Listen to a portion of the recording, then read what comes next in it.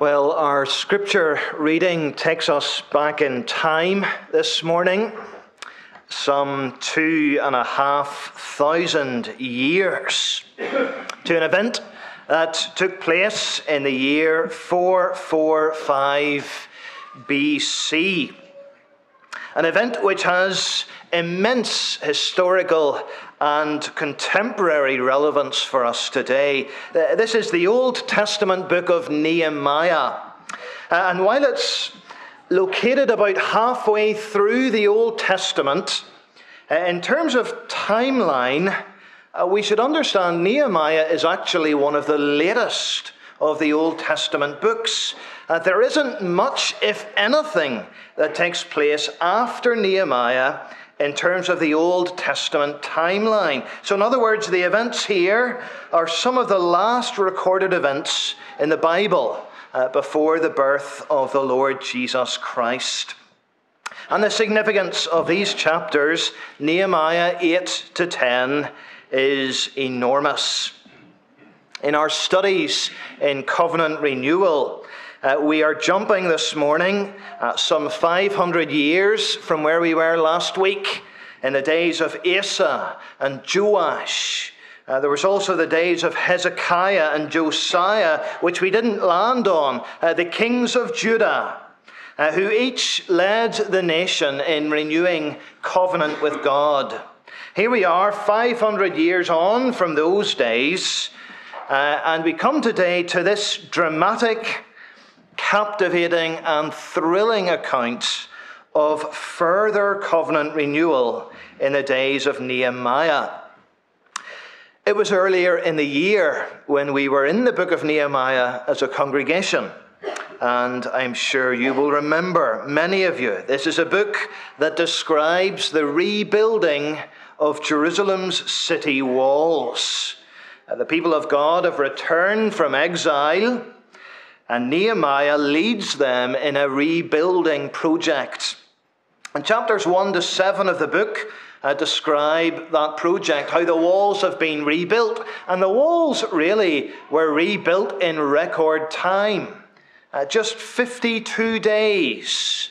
And the walls of Jerusalem were built again, the gates all set in place. Remarkable, really. But Nehemiah's job isn't finished. Because while there's been much needed by way of physical renewal, there is still great need for spiritual renewal among these people. A spiritual rebuilding of faith. A spiritual repairing of commitment. And so in these chapters before us, chapters 8 to 10, we have an event described. A transforming spiritual renewal event among the people of God. And spiritual renewal, covenant renewal, is something that people of God need periodically. Because there are times, aren't there, when our faith grows weak, when the sharp edge of our commitment and service becomes dull and blunt. Times when we fall away from the Lord, when we need brought back, we need revived, we need restored, we need renewed. Times when we reconsecrate ourselves in a fresh way, pledging ourselves, rededicating ourselves as the covenant community of God, publicly and collectively. As we come to do that today, we want to consider three things from covenant renewal in Nehemiah's day. So firstly, the foundation of covenant renewal. And really this is chapter 8, the foundation of covenant renewal. Now there is a large amount of Bible material before us today. There's no way that we can cover everything and do it justice remotely at all. But I want to try and give something of a general bird's eye view of these chapters. And in this 8th chapter, we find that covenant renewal for the people in Nehemiah's day, it didn't spring out of nowhere. It wasn't just a bright idea that Joe Bloggs had. No, rather, there was something that paved the way for covenant renewal. And chapter 8 describes it, a major catalyst that just explodes this reaction, a dynamic consequence of covenant renewal, which is later on in chapter 10. And we find the catalyst in verse 1 of Nehemiah 8. Listen to verse 1 once again. All the people gathered as one man into the square, and they told Ezra to bring the book of the law of Moses that the Lord had commanded Israel. Did you spot it? Did you spot the catalyst, the foundation for covenant renewal? It's nothing less than the Word of God, isn't it? These people were so hungry for God's Word that they call on Ezra the priest. Ezra, bring the book, they say. Bring the book. They come as one man with one accord, and they're crying out for the Word. This is astonishing, folks. Ezra comes. Remember, Ezra, Nehemiah, contemporaries. They work together. Ezra comes. Verse 3 describes how he read from the book. And he read. And he read, and he read, and he read. Verse 3 describes from early morning until midday. For hours, he ministers God's word, and the people are listening attentively. Men, women, children. There's this enormous hunger for the word. There's others alongside Ezra, Levites. We have them named, a group of them, in verse 7. And perhaps the picture in verse 7 and 8 is perhaps these Levites in smaller groups helping the people to understand the law. Verse 8, they read from the book, from the law of God clearly, and they gave the sense so that people understood the reading. So there's a hunger for God's word. There's a listening to God's word. There's an understanding of God's word. God's word is central here in Nehemiah 8. The great tragedy, of course, is we live in a day which isn't remotely like that at all. There is such little appetite for the word of God in our day. And even in many churches where you think there would be the hungriest of people. Many churches, God's word is sidelined, marginalized, and other things take over. But it's impossible to miss the centrality of God's word here in Nehemiah 8.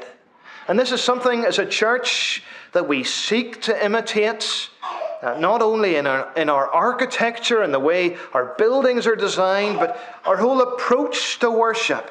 We seek to have God's word central. But we need to be careful, don't we? Because there's a temptation. There's a temptation that Reformed Presbyterians can easily fall into. We may think we're strong on teaching. We might think we have a good priority when it comes to the word. But the temptation is to be satisfied with merely that. To be satisfied with a mere listening of God's word. And the challenge of Nehemiah 8 is actually, what do we do after we've listened? How do we respond to the word? How does it change us? How does it shape us? Because that's what we see in this chapter. Change. Transformation. The end of verse 9.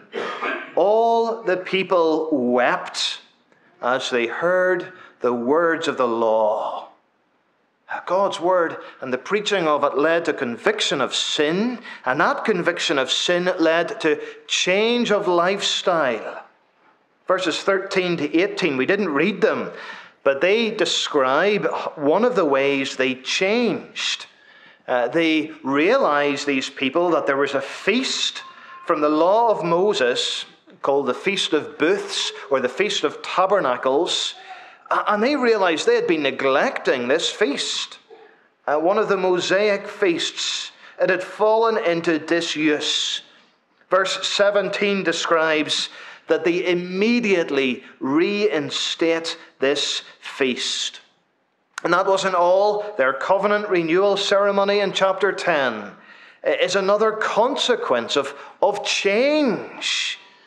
They hear God's word and they respond.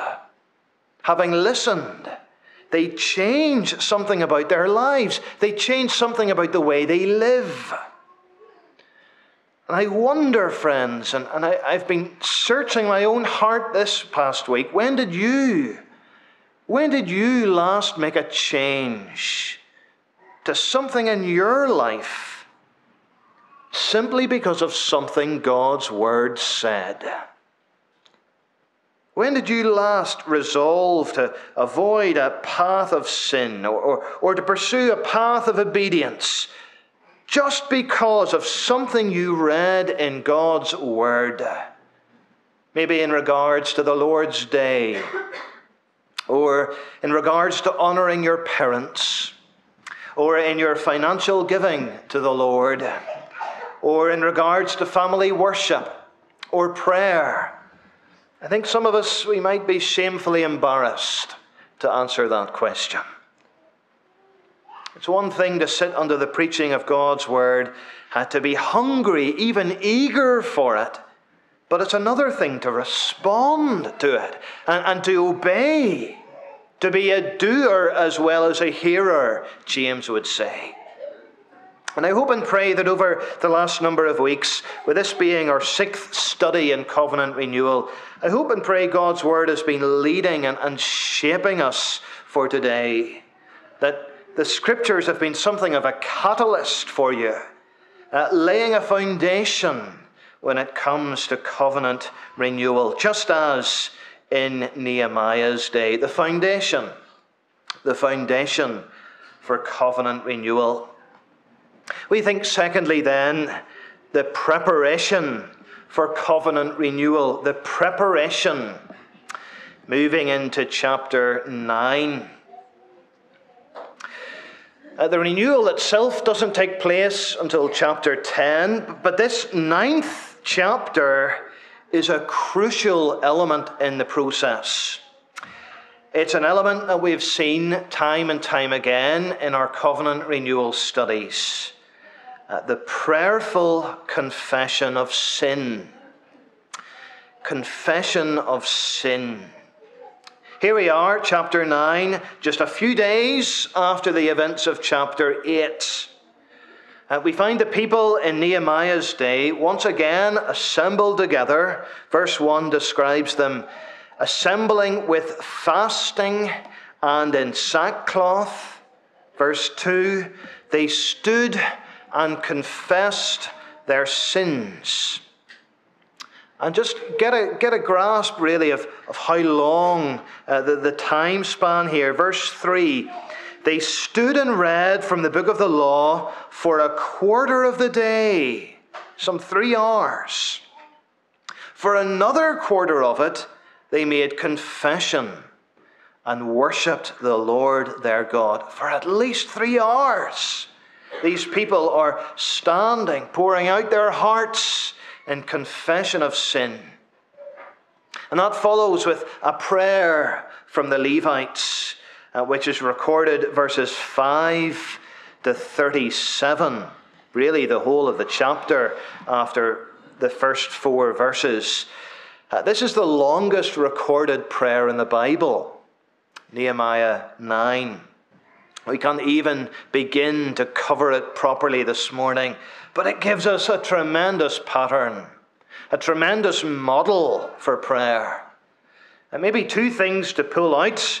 The first, in their preparation for covenant renewal, there's a refocusing on God in this prayer, a refocusing on God.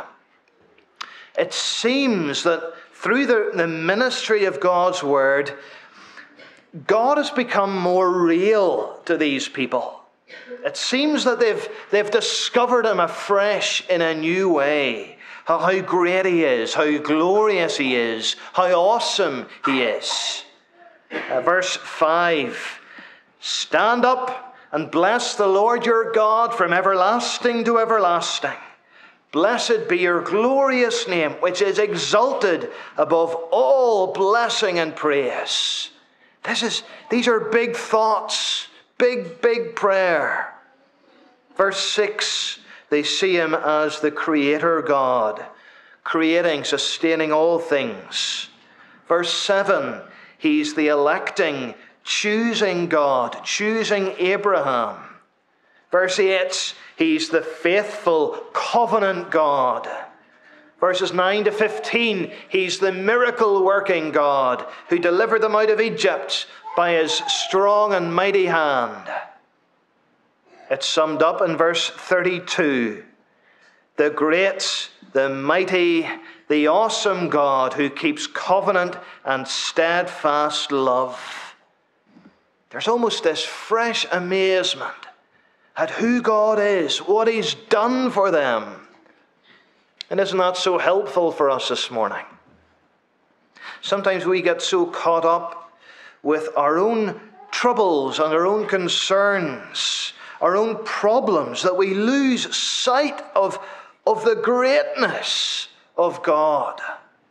Sometimes the setbacks of life just get all out of proportion. And Covenant Renewal reminds us we need to be people who think great thoughts of God. Who think great thoughts of God. There's a refocusing on God here. But there's also in this prayer a recognizing of sin. That comes forth very clearly, a recognizing of sin. They've already spent hours in confession, but this prayer describes it further. Verses 5 to 15 of the prayer really extol and praise the Lord beautifully. Verse 16, however, begins with the word but. Verse 16. But they and our fathers acted presumptuously and stiffened their necks and did not obey your commandments. And then once we follow through the prayer, there's other patterns here. Verse 7, verse 17, they refused to obey. Verse 26, they were disobedient and rebelled against you. Verse 28, they did evil again before you. Verse 29, they acted presumptuously and did not obey your commandments, but sinned against your rules. There's a looking back here over about 1,000 years of biblical history. And there's a looking back and a recognizing a toxic pattern of sinful rebellion. Time and time again. There's a recognition not only of past sin, but personal sin as well, which is crucial. Verse 33 has the phrase, we have acted wickedly. And verse 37 refers to our sins. This pattern over and over, sinning. We read this and we maybe think, and we ask ourselves, how could they sin like this? Did they never learn, these people? And yet, are we much better, friends? Are we really in any position this morning to criticize? How many times have we asked for forgiveness for the same sin over and over and over again? And we come again, here I am again, Lord, at the throne of grace, making the same prayer of confession. How many duties have you and I neglected, friends? We look at our lives and really they are a similar catalogue of failure and rebellion. In many ways, our sin is worse than theirs. For we live on this side of Calvary, and we can see clearly how those sins of ours nailed Jesus to the cross. And even since last week's remembering of his death and the breaking of bread, we have since then committed sin upon sin upon sin. And this chapter teaches us that in preparation for renewal, we need to intentionally and deliberately refocus on God and recognize our sin. And we've mentioned this in previous weeks. Covenant renewal is a time for examining hearts, for having our hearts exposed and laid bare. Confessing sin as a nation, as a church, as individuals. Of course, the wonderful thing in this chapter, that the great encouragement for us, we find in the words of verse 17. Just tucked into verse 17, towards the end, we have a tremendous little phrase. Verse 17, our God is ready to forgive. Ready to forgive. Gracious and merciful. Slow to anger. And abounding in steadfast love. So let's not be slow in seeking forgiveness, friends. Charles Spurgeon has put it, he is more ready to forgive than we are to offend. He's more ready to forgive than we are to offend. So praise God for those words, ready to forgive. And if you're not a Christian this morning, what an invitation that is for you. What an invitation that is for you. Living under the weight of your guilt and misery. Those words, he's a God ready to forgive. Ready to forgive. The preparation for covenant renewal. The foundation, the preparation. And then thirdly, the demonstration. The demonstration of covenant renewal into chapter 10 now. And really, we're coming to witness this renewal in Nehemiah's day. It actually begins at the end of chapter 9, verse 38. Because of all this, we make a firm covenant in writing. And there follows a list of people who sign this covenant commitment. You have some of the names recorded. First of all, Nehemiah himself, the governor. With him, a number of priests, then a group of Levites, then the leaders, the rulers of the land. There's some 84 names listed. Before finally, verses 28 and 29, we have the common people. And all the people, rest of the people, it's described. So none too important, none too unimportant. Wives, sons, daughters, all with knowledge and understanding. But those in spiritual oversight leading the way. And in like manner this morning, the elders of the congregation will lead the way in our signing of covenant commitment. Leading the way under the authority of Jesus Christ.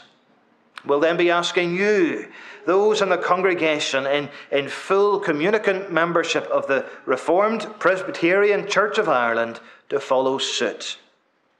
And on a separate covenant document, we'll invite parents to come with their children. Children, young people who haven't yet professed faith, to record their names as being present today. Maybe parents especially helping the younger children. So not being excluded from this renewal, but acting as observers, recorded as being present. No one compelled to sign.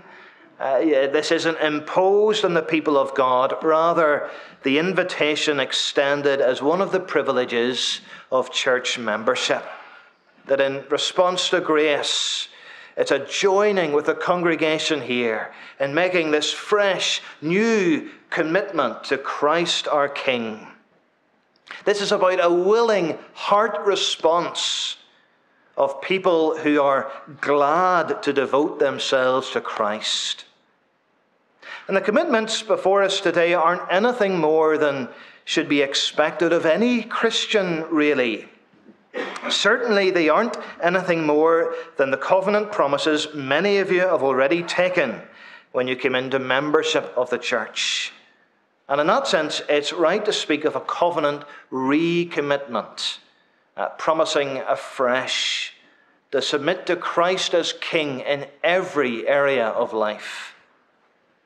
And just as in Nehemiah's day, it's so practical, this enterprise this morning.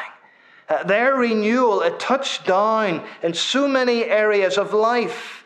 For instance, from verse 30, we see they committed to avoid the sin of intermarriage, the sin of being unequally yoked with unbelievers. They promised to keep and observe the Sabbath day. They promised to provide money, grain, animals for the offering of the temple. And just today, our covenant commitment, it's extremely practical. It touches down today on so many areas of life. The sanctity of life, both at beginning and at end. God's design for marriage, the biblical pattern for sexuality and gender, the sin of pornography, the trampling of the Lord's day. I hope you see how profoundly relevant it is. But there is one little phrase from the renewal in Nehemiah's day that I want to draw to your attention just as we bring things to a close at this stage this morning. A phrase that should linger in our hearts. It's at the very end of the 10th chapter. The very end of chapter 10, verse 39, the last few words. We will not neglect the house of our God. What a statement of faith that is. What an example of covenant commitment that is. We will not neglect the house of our God. Of course, in that day, it literally meant faithfully attending and physically supporting the worship services of the temple. The New Testament makes clear the house of God refers more to people as they gather, more than any building as such. Nonetheless, this isn't any less a commitment than it was in Nehemiah's day. And so essentially, in our covenant commitment this morning, we're promising our allegiance to Jesus Christ and his church. You could say we're promising not to neglect the house of our God. It is possible to neglect the house of God in all sorts of ways. Some neglect the people of the house of God. Some neglect the worship of the house of God. Some neglect their gifts in the house of God. Some neglect their service in the house of God. Some neglect their children in the house of God. Some neglect membership in the house of God. Some neglect the place of prayer in the house of God. Some neglect their giving in the house of God. So really today is a good day to make a fresh heart commitment as elders, deacons, families, individuals. We will not neglect the house of our God. As we do so, we have an eye fixed upon Jesus Christ in all of this. We remember wonderfully, he did not neglect the house of our God. Rather, he was found in it weekly, as was his custom. And ultimately, at the cross, he gave himself for the house of God. It was said of him, wasn't it? Zeal for your house consumes me. So this morning, we look to him, our zealous, loving, committed covenant head, seeking to walk in his steps, that we too might not neglect the house of our God. Amen.